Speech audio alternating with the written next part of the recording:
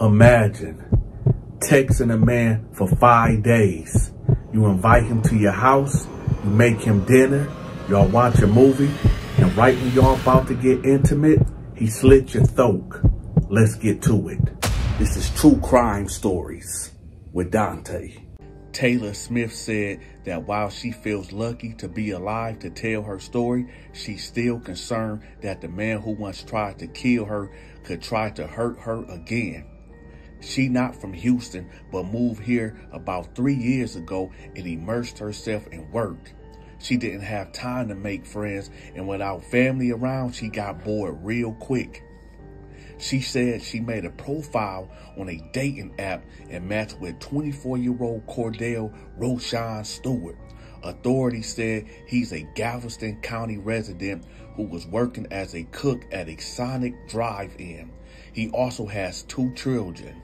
Things moved pretty quickly and they set up a date after about 5 days of texting each other. Smith invited him over after work one day. She cooked and they watched a movie, all while they were getting to know each other better. Around 10 p.m. that night, she said they laid down to watch another movie and she started to doze off when she heard him say something about the bathroom. She said he got up and went to the bathroom, but she didn't hear the toilet flush or running water from the sink, which was odd. When he came back to the bed, Smith said he started getting intimate, and then it took a dangerous turn. She said he stopped kissing her, covered her mouth, and slit her throat. That's when she said adrenaline kicked in. She said she started screaming for help, which caught Stewart off guard. She said she started fighting back, and when he tried to stab her with the knife again, she grabbed it and lodged it into her hand. She said he kept beating her as she tried to get away. She said she got to the front door and tried to get outside, but he grabbed her and slammed her onto the ground. She said she was nearly unconscious, but was able to get her wits about her. Smith said Stewart locked the door and came back to attack her again.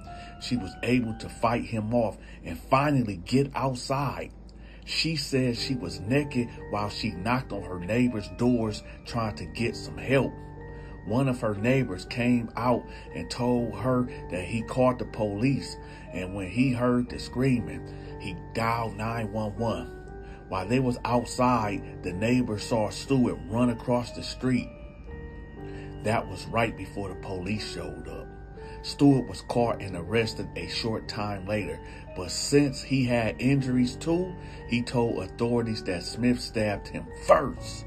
The story didn't hold up, and he was charged with aggravated assault with a deadly weapon. His bond was set at 125 racks. He's due back in court early next year. Smith said she worries about her safety because Stewart threatened witnesses in previous cases against him. A Houston woman says a man she met on a dating app slit her throat on their very first date. He's now in the Harris County Jail. Stephanie Whitfield is on this horrific story for us this morning, and we do want to warn you, the details are graphic. Stephanie. Yeah, the information in this story is definitely hard to hear, but we do have details because the victim shared a statement with KHOU 11 telling us exactly what happened to her. Tayla Smith says she met 24-year-old Kordel Stewart on a dating app, and she invited him to her house after texting for a few days. She told us in a statement, "When I answered the door, a red flag that I didn't think about until after this situation is that he had a bag. I see it was a getaway bag."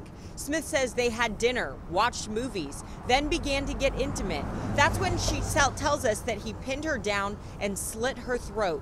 She reportedly fought back, getting multiple stab wounds on her hands in the process. Thankfully, she was able to get away and run to a neighbor for help.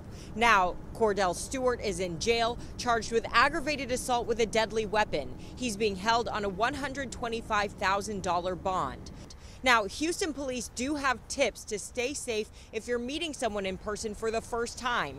They recommend meeting in a public place and telling a friend or family member where you're going. You need to have a plan to leave if you feel uncomfortable, and if possible, always try to have your own transportation. There's the lesson to be learned here. Ladies, I know sometimes that bed get cold and that bed get lonely. But when you get out here in the dating scene, in the dating world, and try to mingle because you single, make sure you screen these guys more carefully. Make sure that you spend more time outside with this guy on dates before you bring him to your house, or you might end up like this young lady right here. Now, a couple of things that you can do to protect yourself is always bring a friend with you, no matter what. I don't care if it's a gay guy. I don't care if it's a female friend. I don't care if it's a family member. Always bring somebody with you, so that way there'll always be somebody there to help you in a time of need. Another thing, do not bring this man to your house at all, and especially after 5 days. I say give it about 2 or 3 months.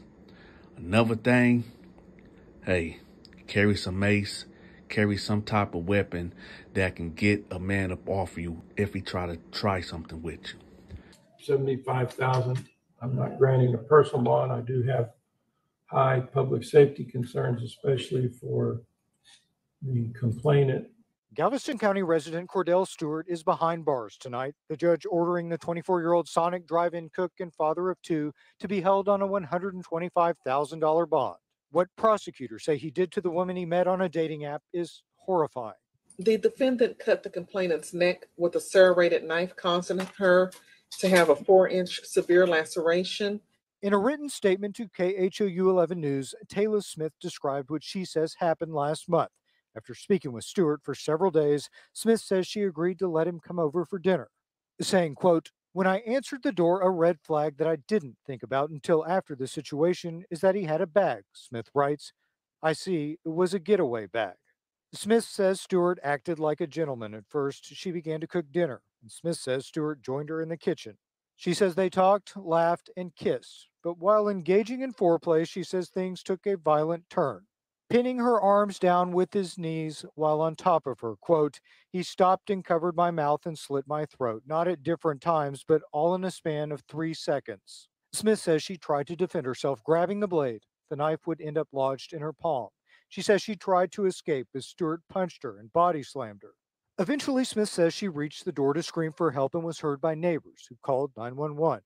She says Stewart ran away, but was caught by police a short time later. He's now charged with aggravated assault with a deadly weapon. This is True Crime Stories with Donta.